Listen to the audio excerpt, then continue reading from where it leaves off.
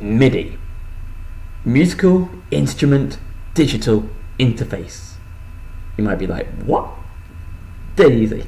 So MIDI, M-I-D-I, is an interface. Basically what it means is it allows two different devices, let's say a keyboard and a computer, to communicate with each other, to talk to each other. So it can send signals from this keyboard to these machines here. These machines here are what's called musical synthesizers, and it can connect guitars, drum machines, which then connect to a computer. And let's imagine that we've got a band. We'll call it the Levin Boys.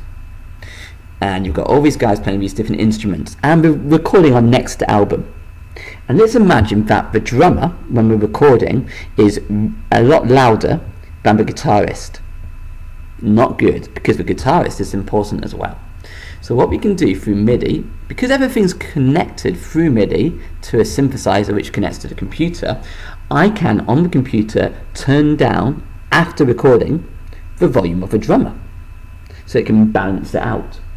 So MIDI is great because what happens is the devices send signals to the computer, back to the device, using different hardware such as synthesizers, etc.